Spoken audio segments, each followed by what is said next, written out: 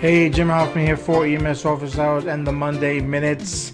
We're going to be continuing on with some more EMS quick study tips here and focus on poisoning and overdose. And we're moving on to the assessment of your poisoning and overdose patient. And again, this is a quick overview, guys, giving you some key elements here when it comes to preparing for exams, right? That's why this is important, because I'm hoping that when I go over these key elements here, things you will normally see that are very popular on EMS exams, that if you don't understand it, you don't recall what it is I'm talking about, it doesn't make sense to you, you'll crack open your textbook, you'll go online and research it, you'll use a resource like paramedic and go ahead and master that content. Because once you do, and once you master that content and you fully understand it, walking into your exam, documenting, right, and presenting and understanding what's going on with the patient clinically will be much, much easier, okay? So let's get into this, guys, and we're talking about assessment, like I said, and we want to find out what you're going to ask your patient, what signs and symptoms are very common, physical findings that are common, right? You want to, and also on the your focus physical exam. Now, what do you want to ask your patient? Well, of course, you want to know what was taken, right? What was the substance? Whether it was a poisoning or an overdose, find out what it was that was taken. You want to find out how much was taken, whether it was ingested, inhaled, right? Whether they drank it, was it a pill? Okay, all that type of stuff. Okay, and find out when that poisoning, when that overdose occurred, and that can be kind of tricky, as well as how much. Sometimes you got to kind of play detective on scenes to find out when something was taken or how much. Sometimes family doesn't know, the patient might be altered somewhat or lethargic and not able to tell you, or they are lying because they don't want to tell you, right? Especially your overdose patients or your suicidal patients, right? And find out what was done for the patient so far. What's been going on? What have they done for the patient? Or has the patient even done for themselves before you got there? Okay, they might have called poison control. They might have, maybe thrown up, something like that. Okay, find out what's been done for that patient before you got there. Now, signs and symptoms, okay, when you're assessing the patient, they're going to vary. They're going to, of course, vary on what the poisoning was, what the OD was, how long ago they've taken it, all that good stuff, right? But these are some common signs and symptoms that you'll see when it comes to poisonings and overdoses. You're going to see the burning of the tearing of the eyes. You're going to see patients that might be in respiratory distress. They might be cyanotic, maybe the peripheral cyanosis or central cyanosis. You might see patients who are nauseous or vomiting. Maybe they have diarrhea. Look for patients that they might be salivating or be diaphoretic, right? They might be sweating a lot. Patients might complain or appear to be weak to you. Might complain of being dizzy or having a headache. They might even have a seizure, okay? And also, patients might also be have an altered level of consciousness. And that depends upon, of course, again, the substance that they've taken, how much they've taken. Okay, what point in how long ago they've taken it they're at that may make them altered. Okay, somebody who just took a bunch of Valium might not be altered yet. They just took it, right? So depending upon where they are. Okay, so it's going to vary on the substance. It's going to vary on how much you've taken, what these signs and symptoms are going to be. Now, what are your physical findings? Well, when it comes to the pulse, this is pretty common, right? This is common sense type stuff.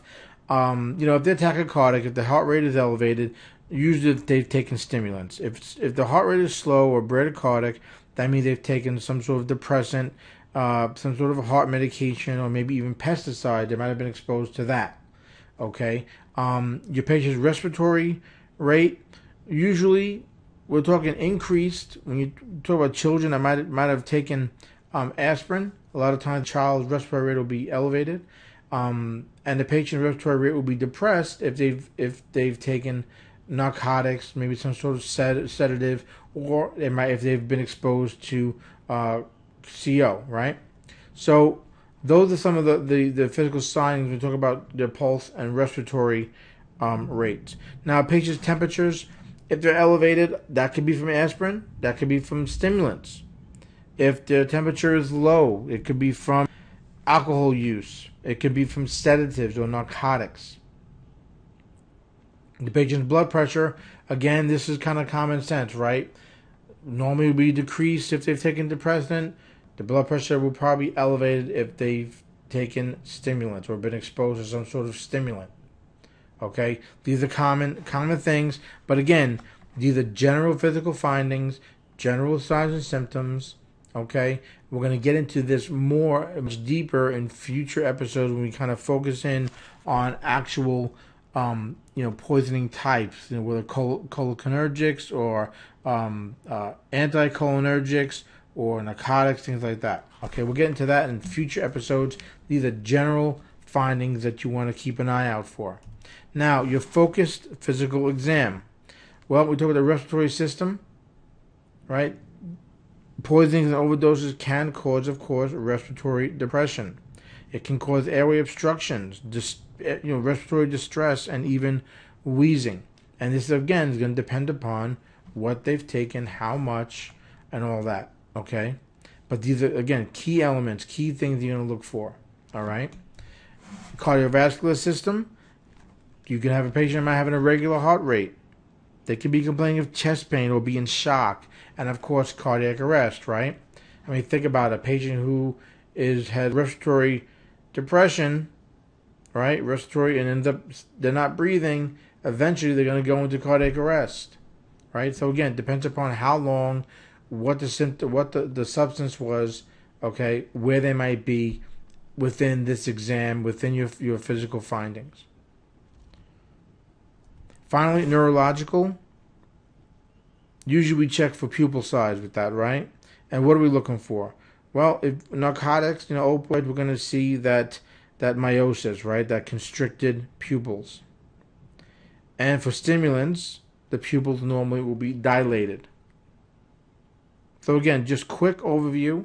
And again, this stuff here, common, right? We know this already. We've been exposed to this. Usually, this is something that gets focused on and drilled into us, right? But if you don't know why the patient's pupils constrict when they're on narcotics or why they dilate when they're on a stimulant, crack open a textbook, get a broader understanding of it. It's going to help you when you're reading that paragraph of a question to zero in on what it is you're looking for. Okay, these are bullet points here, guys. This is basic stuff, right? Again, my hope that you will go and crack open a textbook and look more, okay? So that you can master that content, build your knowledge base. So you walk into that exam, you know what it is you're looking at, right? Every question is not going to be, when the patient's on narcotics, the pupils will A, constrict, B, dilate. No, it's not necessarily going to be like that, right? More and more EMS exams are becoming where there's a paragraph of a question. There's a much, much bigger stem, right? So in that stem, they're working in all these words and all these different findings and signs and symptoms and all, and you got to figure that out. This is why it's important to know the broader aspect of these, okay? All right, finally, guys, I want to go over just quick general care of the patient that might be poisoned or overdosed, right? And again, we're going to go into deeper management of patients with specific things in future episodes. I'm just kind of going over a broad stroke right now, and next week we're going to start on more specific areas, okay? So, of course, your ABCs or your CABs, right? Your cardiovascular, your circulatory, airway, and breathing, or your airway, breathing, circulation, right? You're going to check vital signs. You're going to check an EKG. Position the patients so they don't end up aspirating anything should they vomit. Oxygen if they need it. Maybe even aggressive airway management like a King airway or an endotracheal tube, right? Patients might need to be restrained, especially if they're violent or suicidal. Of course, you're going to follow your local guidelines when it comes to that and how you're going to go about doing that, whether it's mechanical restraint or chemical restraint, okay? But that's something that you might have to use when you're caring for these types of patients. And you want to notify your emergency department when you're coming in. Okay, let them know what you're coming in with. They want to know if you bring in a violent patient. They want to know if you bring in somebody who's overdosed or who's poisoned, right? Bring the pill bottles if you can. Bring the pills if you can. Any containers maybe. Even a sample would be good, okay? And believe it or not, if you have a patient who's been bit by a snake or bit by a spider, if you have that dead snake or you have that dead spider, put it in a bag. Don't carry it in your hand like a prize, but put it in a bag or something and take it with you. It might help to identify, okay, that snake or that spider, what they can or cannot do for that patient. All right, so that's it for this week's session, guys. Again, very general stuff, very general, information, right? Because I'm just trying to kind of give you a broad kind of strokes here, right? But next time we're going to get a little more specific. Again, general for the types, right? Like cholinergics, we're going to get general on it, but it's going to be a little more focused on what you're looking for, okay? The signs and symptoms, okay? What it does, right?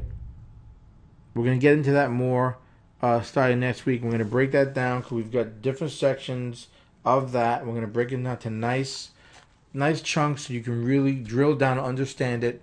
And again, if you don't, hopefully it's going to motivate you and drive you to crack open that textbook and find out more information. All right, so that's it for me, guys. I hope you can use these Monday minutes. I hope they come in handy and they've triggered some drive in you to study a little bit more, to research a little bit more, and to build your knowledge base, guys, right? It's not all about getting through school and leaving it behind you. You got to get through school.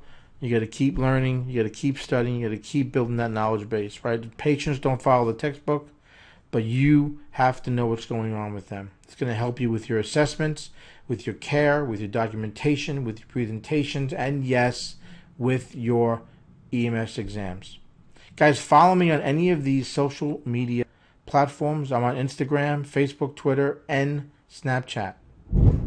These are the links that you can click on. It will take you directly to my pages where you can join me there. And on Snapchat, I am EMS Safe. Okay? I'd love to be able to join with you and communicate with you and, make you part of those platforms as well. So I hope to see you on any of those platforms soon. All right, that's it for me, guys. Again, questions, comments, concerns, let me know. Send me an email. It's contact@emsofficehours.com. Until next time, as always, I am Jim Hoffman. Stay safe.